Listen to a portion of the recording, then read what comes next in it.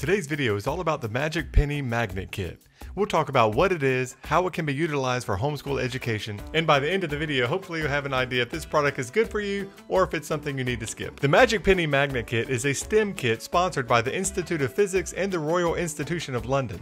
Anytime you put Royal in front of something, it automatically sounds important. Welcome to the YouTube channel, The Royal Homeschool. It advertises having over 44 astounding feats of magnetism utilizing super strong magnets and various coins from England. Something I did not know before playing with this kit is the United States is in a very small minority of countries that don't use magnetic coins. The kit states it's for ages 8 and up, but then it states it's not for children under 3. So if your child is from the ages 4 to 7, I don't know what to tell you. The booklet that comes with it advertises the set as great for science investigations in the classroom and open exploration at home or community programs. Compared to some of the other kits we've reviewed, this is a pretty basic science kit, and I don't mean that as a critique. Unlike other physics kits, I just mean that it is singularly focused on magnetism. It comes with 2 strong Magic Penny magnets encased in stainless steel along with 32 newly minted British coins. And I must say, looking at these coins up close, it is pretty impressive the detail in Queen Elizabeth's crown. Should I say Queen Elizabeth II? Her Royal Queen Elizabeth. Additionally, it comes with a booklet which includes 44 different activities and other magnet facts. You can see that the book is pretty small and concise. However, I do really like that they have included over 50 different questions with the demonstrations. The answers are in the back, and these questions provoke additional thoughts and understanding and really justifies this as a purchase for homeschooling or other general educational needs. What's interesting about these magnets is how they differ from other traditional magnets, and they were designed specifically that way. This bar magnet that we have, for example, like most magnets, you can see the poles are at the ends. This is additionally visualized from the force lines using these iron filings.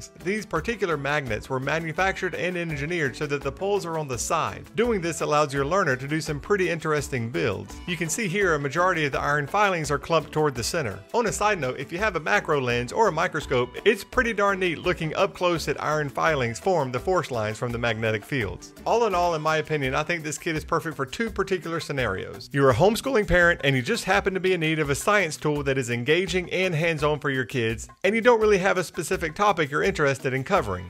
You just know that you need to cover some science. Then instead of spending potentially hundreds of dollars on a physics pro or chemistry set, you can spend about 25 bucks and that can get you started. The second scenario, which I imagine will be way more common, is for the homeschooling parent or educator who is doing a dedicated unit on magnetism. Now there are all kinds of ways to do that without buying a specific magnetic kit, and we've covered a lot of them on our channel already. For example, when we built the simplest electric train, the gravity-defying magnetic tube, how to use magnets to see the actual iron that is in your kid's cereal, and how to make a basic electromagnet. Those demonstrations are really fun to do, but they can be kind of tedious and time consuming to set up. So if you're looking for a hands-on demonstration about magnetism but without having to go get too technical or buy a bunch of supplies, then this kit could easily fill that void. It's quick, easy, not terribly expensive, and it's completely reusable. The more time your kids spend with the kit, the more interesting the builds will get. And you can do a YouTube or Google search and you can find some incredible builds that can definitely provide some inspiration if you run out of ideas from the book that comes with it. In addition to the builds the book advertises and the ones you can see online, my kids and I actually came up with a different game using this kit.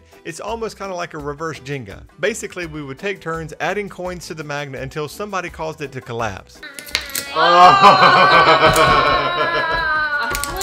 It was actually very fun and everyone had a great time playing. If you're looking for a way to make learning about magnetism more hands-on and energizing, the Magic Penny Kit can definitely fill that void. Hopefully you'll find this video helpful. Have a great day everybody, and I'll see you next week.